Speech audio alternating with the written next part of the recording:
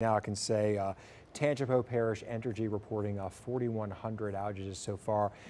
Some other parts of the area starting to see outages as well, and those are certainly going to rise over the next few hours. And we know that a lot of these utility crews, they're on standby. A lot of, companies like Entergy brought in extra people to get ready for this storm, but the problem is they cannot go up in those bucket trucks when the wind is high. I think it's like a 30-mile-per-hour threshold is when they cannot go up into the bucket trucks, so they have to wait for the storm to pass. Rob Masson has a look at the crews stationed in Hammond this afternoon.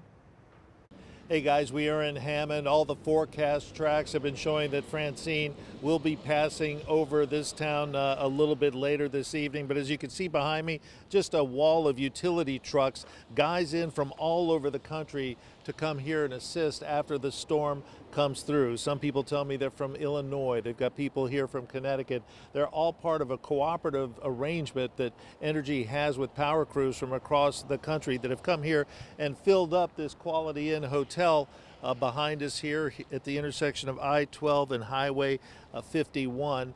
They are now waiting to see what the storm will bring. They are ready to move into position as soon as it is over. CLECO has told us that they have brought in 1,700 outside personnel to help out. As you can see, we have these power lines everywhere, and there are trees across the North Shore that will be interacting with these power lines and knocking out power as Francine comes through. But the crews are all here in the hotel waiting their next instructions. They're probably going to be hunkering down tonight. The hotel tells us that they're full with these utility crews from all over the country that have come down to help out.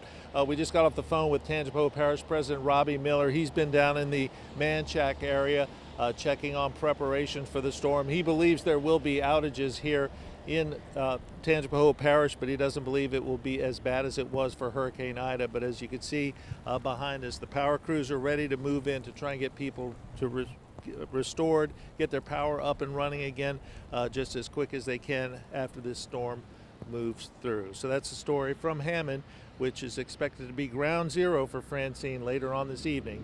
I'm Rob Masson, Fox 8 Local First. Back to you.